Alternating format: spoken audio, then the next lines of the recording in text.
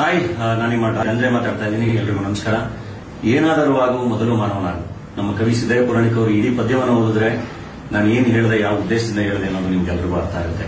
ನಮ್ಮ ಇಡೀ ಜನರೇಷನ್ ನಾವು ಹುಡುದಾಗಿಂದ ಇವತ್ತಿನವರೆಗೂ ಈ ತರದೊಂದು ಪರಿಸ್ಥಿತಿನೇ ನೋಡಿರಲಿಲ್ಲ. It's very challenging time, dangerous time. ಇಡೀ ಜಗತ್ತು ಒಂದು ವೈರಸ್ ವಿರುದ್ಧ ಸಾವು ನೋವಲ್ಲಿ ಹೋರಾಟ ಮಾಡ್ತಾ ಇದೆ, ಒದ್ದಾಡ್ತಾ ಇದೆ. ಇಂಥ ಒಂದು ಟೈಮಲ್ಲಿ ಇಟಲಿಯ ಸರ್ಕಾರದ ನಿರ್ಧಾರ ಕೂಡ ತಪ್ಪೆ. ಅದನ್ನ ಬಿಟ್ಟು ಅವರು ಬೇರೆ ಮಾರ್ಗವನ್ನ ಕಂಡ್ಕೋಬೇಕಾಗುತ್ತೆ. ಆದ್ರೆ ಅವರು ಅಷ್ಟು ದುಸ್ಥಿತಿಯನ್ನ ತಲುಪಿದ್ದಾರೆ ಅಂದ್ರೆ ನಾವೆಷ್ಟು ಡೇಂಜರಸ್ ಟೈಮಲ್ಲಿ ಇದೀವಿ ಅನ್ನೋದನ್ನ ಅರ್ಥ ಮಾಡ್ಕೋಬೇಕಾಗುತ್ತೆ. ಆ ದುಸ್ಥಿತಿಯನ್ನ ವ್ಯಂಗ್ಯ ಮಾಡೋದು ತಪ್ಪಾಗುತ್ತೆ.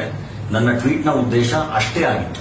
ಆ ಒಂದು ಉದ್ದೇಶಕ್ಕೆ ಬೇರೆ ಬೇರೆ ಬಣ್ಣಗಳನ್ನ ಕಟ್ಟಿ ಅದನ್ನ ಬೇರೆ ಬೇರೆ ಕಡೆ ಎಳ್ಕೊಂಡು ಹೋಗಿ ಬೇರೆ ಬೇರೆ ಲಿಸ್ಟ್ಗಳಿಗೆ ಸೇರಿಸಿ ನನ್ನ ಬಗ್ಗೆ ಮಾತಾಡ್ತಿರೋದು ನನಗೆ ಸರಿ ಅಂತ ಕಾಣಿಸ್ತಾ ಇಲ್ಲ. ನನ್ನ ಊರು, ನನ್ನ ನೆಲ, ನನ್ನ ಮಣ್ಣು, ನನ್ನ ದೇಶ, ನನ್ನ ಭಾಷೆ, ನನ್ನ ಜನ, ಇದೆಲ್ಲದರ ಬಗ್ಗೆ ನನಗೆ ಅರಿವಿದೆ, ಅಪಾರವಾದ ಪ್ರೀತಿ ಇದೆ, ಗೌರವ ಇದೆ.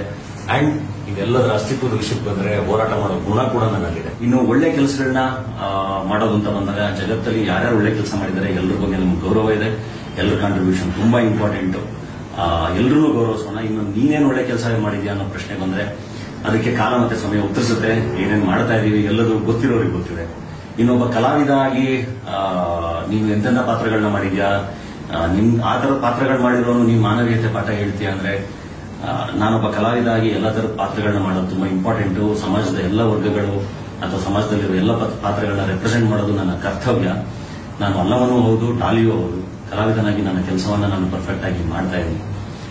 ಅಂಡ್ ಇದನ್ನ ಮೀರಿ ನನ್ನ ಎಲ್ಲ ಇಂಟರ್ವ್ಯೂಸ್ ಅಲ್ಲಿ ಅಥವಾ ನನ್ನ ಮಾತುಕತೆಯಲ್ಲಿ ನೀವು ನೋಡಿದ್ರೆ ಸಂಬಂಧಗಳಷ್ಟೇ ಬರುತ್ತೆ, ಭಾವನೆಗಳಷ್ಟೇ ಬರುತ್ತೆ. ಅದು ಬಿಟ್ಟು ಯಾವುದೇ ಜಾತಿ ಧರ್ಮ ಅದರ ಬಗ್ಗೆ ಯಾವುದೇ ವಿಷಯಗಳು ಬರೋದಿಲ್ಲ.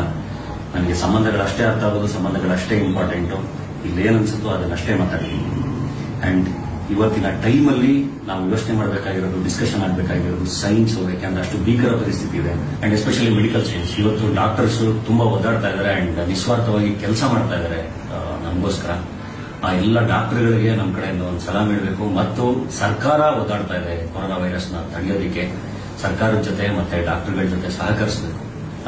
ಇನ್ನು ಮುಗಿಸೋಕ್ಕಿಂತ ಮುಂಚೆ ನನ್ನ ಒಂದು ಆಶಯ, ನನ್ನ ಒಂದು ಕನಸು ಅಥವಾ ನನ್ಗನ್ಸಿದ್ದು ಒಂದ್ಸಲ ಮತ್ತೆ ಇಲ್ಲಿಂದ ಅದನ್ನ ಹೇಳಿ ಮುಗಿಸ್ತೀನಿ. ನನಗೆ ಜಗತ್ ಹಿಂಗಿರ್ಬೇಕು ಅಂತ ಆಸೆ. ಇಡೀ ಜಗವೇ ಒಂದು ಹಳ್ಳಿ ಅಂತಾಗೋದ್ರೆ ಏನ್ ಚಂದ, ಅಲ್ಲಲ್ಲೇ ಸಣ್ಣ ಮುನಿಸು, ಅಲ್ಲಲ್ಲೇ ಸಣ್ಣ ಜಗಳ, ಅಲ್ಲೇ ಪಂಚಾಯಿತಿ. ಇಡೀ ಜಗವೇ ಒಂದು ಹಳ್ಳಿ ಅಂತಾಗೋದ್ರೆ ಏನ್ ಚಂದ, ಊರೂರ ಮಧ್ಯೆ ತಂತಿ ಬೇಲಿಯೇ ಬೇಕಿಲ್ಲ, ಮದ್ದಿಲ್ಲ ಗುಂಡಿಲ್ಲ, ಯುದ್ಧದ ಸುಳಿಲಿಲ್ಲ, ಮದ್ದಳೆಯ ಸದ್ದೆ ಜಗದಲ್ಲ. ಇಡೀ ಜಗವೇ ಒಂದಳ್ಳಿ ಅಂತಾಗೋದ್ರೆ ಏನ್ ಚಂದ, ಜೀವದ ಬಂಧ ತುಂಬಾನೇ ದೊಡ್ಡದು ಕಂದ, ಹೊಲವನ್ನು ಹೊಡೆದ ಮಣ್ಣ, ಗುಣದಲ್ಲೇ ಬದುಕು ಚಂದ. ಅವಿವಾಲ್ ಮತ್ತೆ ಕೊರೋನಾ ವೈರಸ್ ಎಲ್ಲ ಮುಗಿದ್ಮೇಲೆ ಮತ್ತೆ ಹ್ಯಾಂಡ್ ಚೆಕ್ ಮಾಡೋಣ, ಮತ್ತೆ ತಪ್ಕೊಳ್ಳೋಣ. ಚೆನ್ನಾಗಿದೆ.